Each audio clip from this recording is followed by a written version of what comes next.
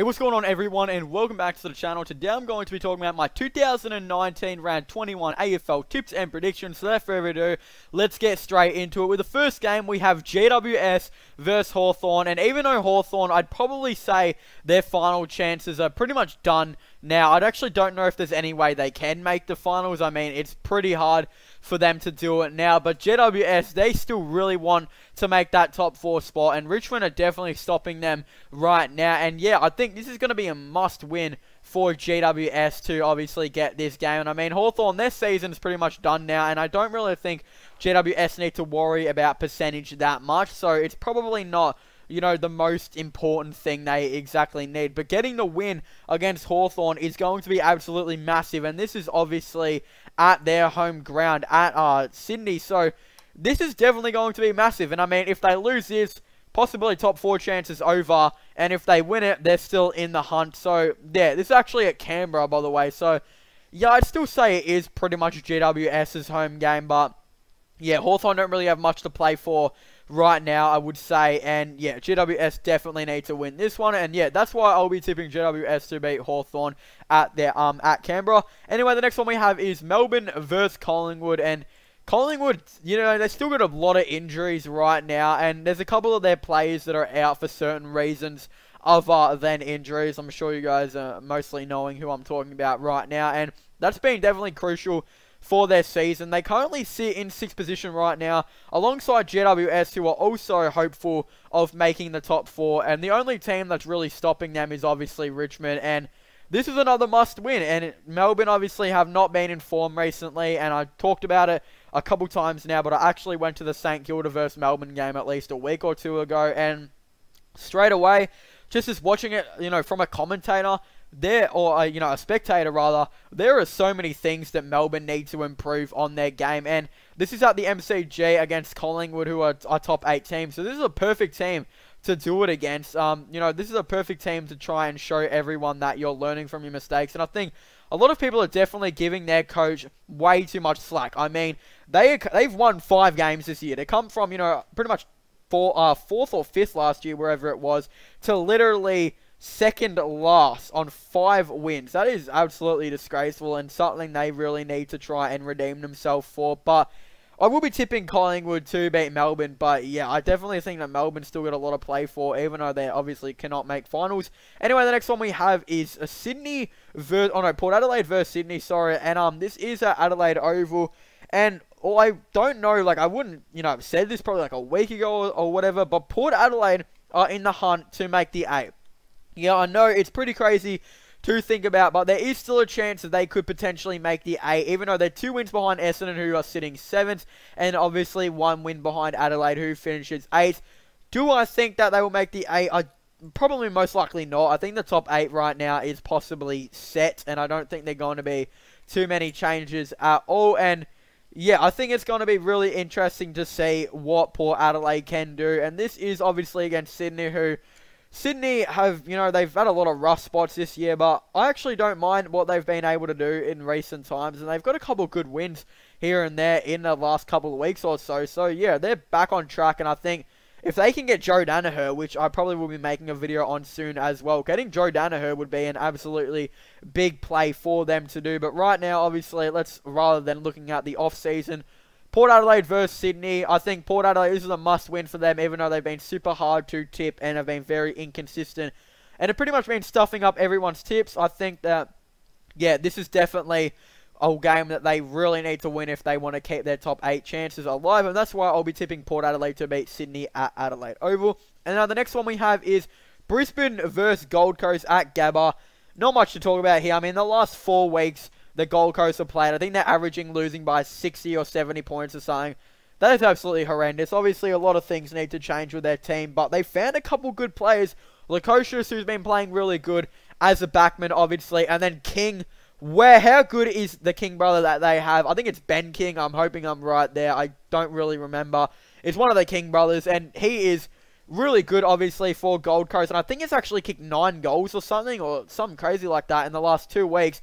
He's been very good, and I think that, yeah, very underrated at the moment. Although he's not getting that many disposals, I think he has been definitely pretty good as well. But obviously, Brisbane are in quite a bit of form and they want to keep their top 4 chances pretty much locked in there, as there is still possibly a chance they can fall out, I'm pretty sure, but obviously it's a very slim chance. But yeah, I can't really see them losing against Gold Coast at the Gabba. Anyway, the next one we have is Essendon versus Bulldogs, and another pretty hard game to tip. This one is obviously at Marvel Stadium, and I think even though Essendon obviously just came off a really bad loss to Port Adelaide, pretty much keeping Port Adelaide's season truly alive, very bad loss for them, and they definitely needed to win that one to cement themselves in the top 8 as well, even though I'm pretty sure they've practically already done that as well. But yeah, it's at Marvel Stadium against the Doggies, who I believe could still make the 8. I mean, there's a chance, like Port Adelaide, they could as well, and Doggies will definitely be trying to get this one. And if Doggies can win this one,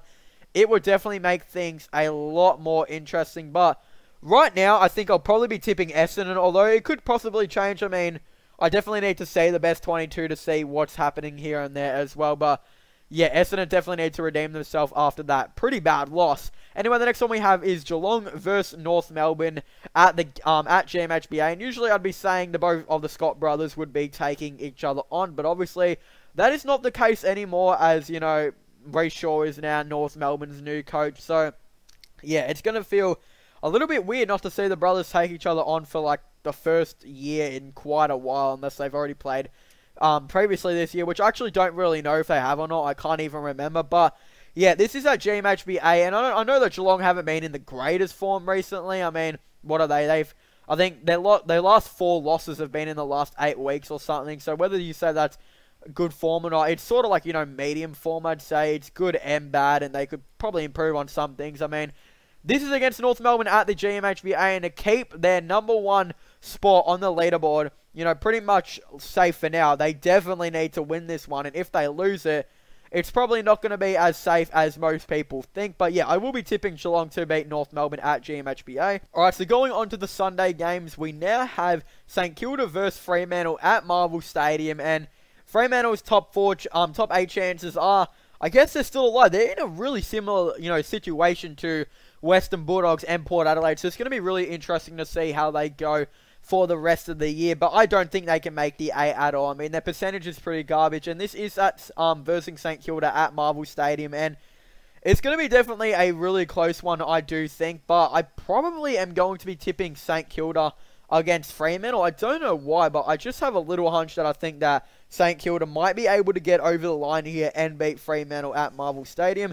Anyway, the next one we have is Richmond versus Carlton at the MCG, and although Carlton have been in some pretty good form lately and have been doing quite well with their new coaches, everyone knows, and there's been a lot of speculation coming out in recent times that they've actually got their eyes on a couple players, which is like, you know, Tipper, Canelio, and there's a couple other players here and there that it looks like they're going to be offering the big bucks to as well. I think they definitely need to get their new coach signed in, as I think he's done an amazing effort to restore their 2019 season, and what looked to be a disaster as they, you know, didn't have their pick has actually turned into quite a good thing, as they now sit in the 16th position and have the opportunity to potentially finish maybe in like 15th or something, which, yes, they still don't have their top, you know, their first round pick. It goes to Adelaide, and it'll probably be either pick 3 or 4.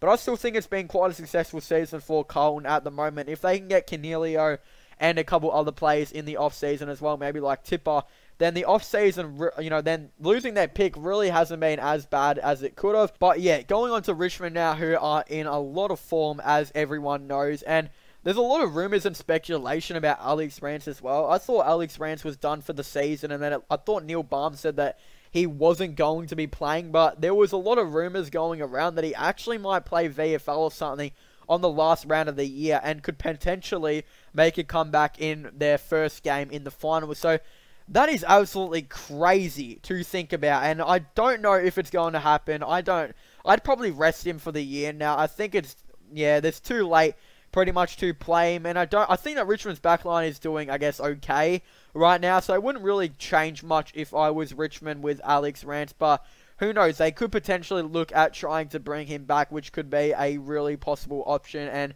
yeah, something that could definitely happen. But right now, Richmond are in a load of form, and yeah, I will be tipping Richmond to beat Carlton at the MCG. Anyway, the next one we have is West Coast versus Adelaide, and, you know, a similar situation to Port Adelaide, Western Bulldogs, and Fremantle.